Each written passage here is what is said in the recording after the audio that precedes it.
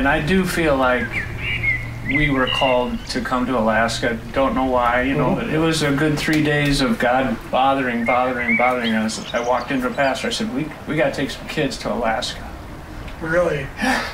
Wow. Praise the Lord, man. Hallelujah.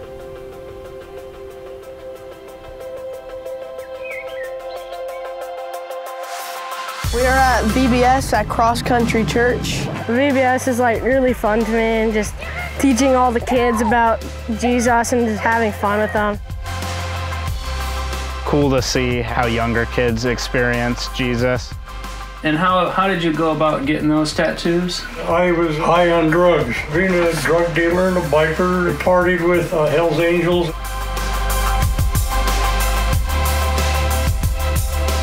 What do you think would be like the most courageous thing you've done in your life? Come to the Lord. I really learned that you can just love on people. No matter what, your love will have an impact on them. These kids were awesome representatives of our community. You would be proud of all the work that they did. So people, you know, if they come, oftentimes they need more than just one service. You know, for the person, that spiritual need comes into play too. So when I came to this place, they gave me food, and they gave me clothes. In the same way, God came down to us to meet our need. So we want to join with people in the community and take the same posture of Christ. And so that's some of what you guys will be doing. So we were at the Frontline Mission Center, and we got to help people in the food pantry pick out their food, and then we'd send them out the door with a full bag of groceries and everything. I thought it was just great seeing how happy people are when they get gifted food and everything after their struggles of being homeless. It just made me happy seeing people happy. Yeah, it had like a really big impact on me. It was really eye-opening to see how many people were struggling in the world.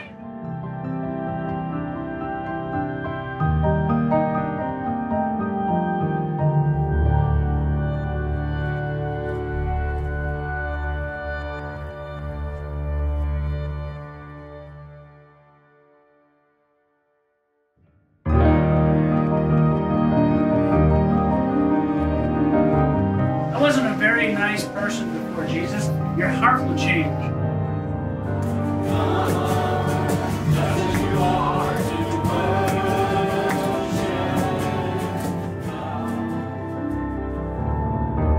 Going to one of the church members' houses, he was disabled, and by the time we left, he was almost in tears because of the things that we were able to get accomplished for him that he wasn't able to do for himself.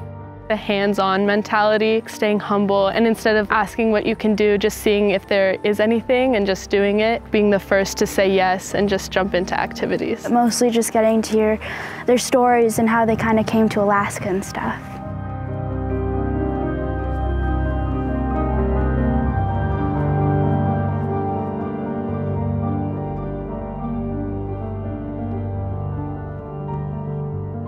Especially towards the end of the week where the kids really started to get to know to us and like get really comfortable with us.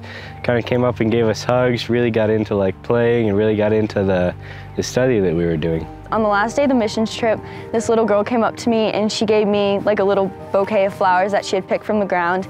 And she just saw how like happy it made me. And then she said, seeing other people happy makes me really happy. And it just shows like the littlest impacts make the biggest differences in people's lives.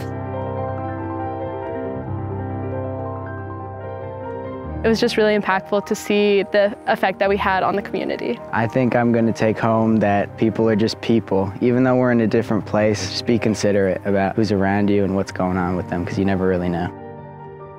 And I know Vietnam was bad news. I was one of the idiots that volunteered. And I was 19 years old when I went in. The wounded, especially the kids, you know, that had lost limbs. That's what you didn't want to look at. I still hung on the Lord. The guys that are my age, who was anywhere near what they call Agent Orange, we are still dying. I have lost a lot of people. But you know, God is good.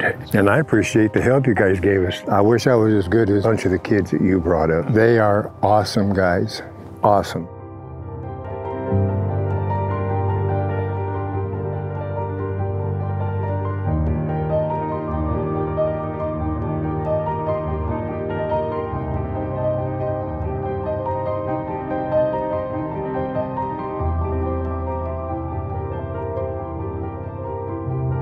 And my favorite part of the mission trip was probably strengthening relationships with the people I didn't really know, because I've been going to this youth group for quite a while now, and I'm usually a quiet guy, so I didn't really talk to any, and now I'd say I can call them my friends. Kindness is goodness in action. People are often unreasonable. Forgive them anyway. If you are kind, people accuse you of having ulterior motives. Be kind anyway. If you're honest, people may cheat you. Be honest anyway. If you find happiness, people may be jealous. Be happy anyway. The good you do today may be forgotten tomorrow, but do good anyway. Give the world the very best you have, and it may never be enough. Give your best anyway. For you see, in the end, it is between you and God. It never was between you and them.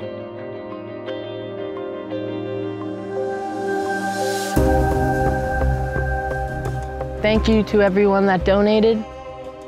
I just wanted to say thank you for all members of the church. I just wanted to give a big thanks because just being out here is like a really big blessing. It was really a life-changing experience, and I could see a lot of the lives that we changed. Thank you. Thank you so much.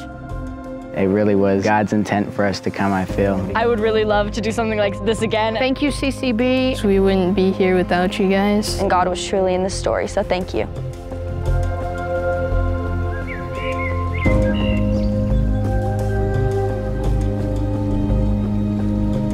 We're here in Alaska doing some VBS, and,